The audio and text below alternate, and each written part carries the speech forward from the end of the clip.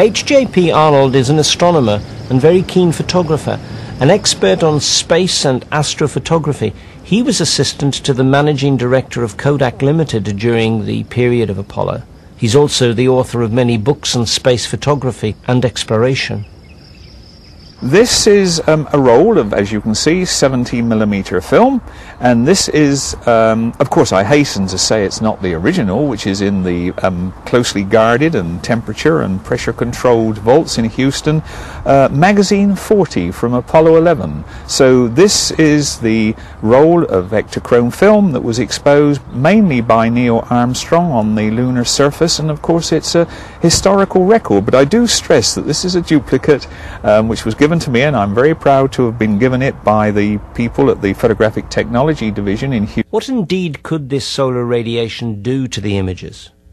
We know, for example, how X-rays can affect film on Earth, and we know how the photographs of the damaged Chernobyl nuclear power station were badly fogged from radiation. You have an enormous amount of radiation in space, and potentially it affects film, of course, and of course, as you will well know, its prime effect is on contrast. We took a latent image recorded on the film of a colour test chart and exposed it to 8 MeV X-rays. The lowest radiation dose we applied to the film was 25 rem. The latent image, if it hadn't been subjected to radiation, would look like this: a good quality, high contrast, colour transparency. After exposure to the 25 rem radiation, the image is almost entirely obliterated.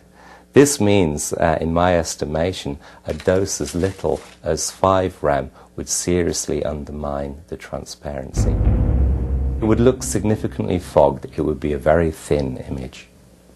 If you look at the results, top quality duplicates, you can see that there appears to be no effect whatsoever. It never got to the stage where I heard, at least, that a film had been badly affected by temperature or the pressure differentiation or radiation. I would expect to see on the transparencies evidence of small bright dots where a high velocity nuclear particle had impinged on that film. I have no evidence whatsoever that this has occurred. The good place to look for it is on the regions of the film which haven't been exposed in the camera, the black spaces, as it were, between the frames. We're protected on Earth by a nice thick atmosphere, and that combined with the magnetic field keep these ionizing particles away from us, on film of course. In space you're not offered that protection.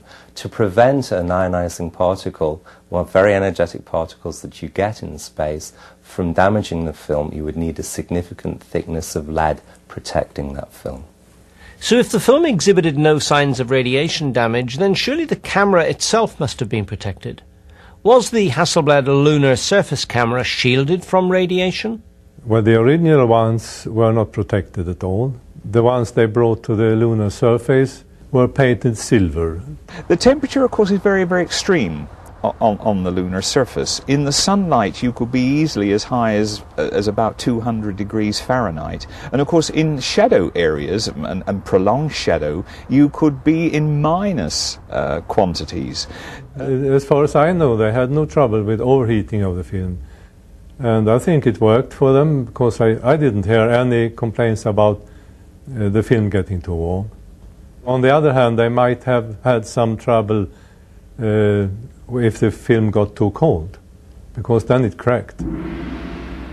Would any of the problems cited have anything at all to do with Kodak's strange reticence to capitalize commercially on the film used for the lunar surface photography? Although various films were tried by NASA, to all intents and purposes it was only Kodak film which was used during Project Apollo. And I think, and one understands it, I think that the corporate management in Rochester was concerned about a monopoly situation. I think that was the reason, you know, and it's sad in some ways because there was an enormous amount could be made of the fact that it was Kodak film being used. Okay, let's see, how do I do this? F11? At 74. Click. Click. There's the pen. Okay. Click. Click. Click. Okay, Tony, do you want me to change the mags on the EVA 16? It's about empty.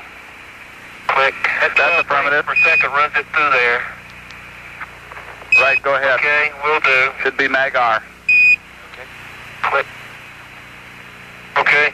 Man, if I get this top of this and that picture, it's going to be a miracle. Click. Okay, Tony, during this pan, I've moved about 2 feet downslope, so I don't know what things are going to match up too well or not. We'll make it work.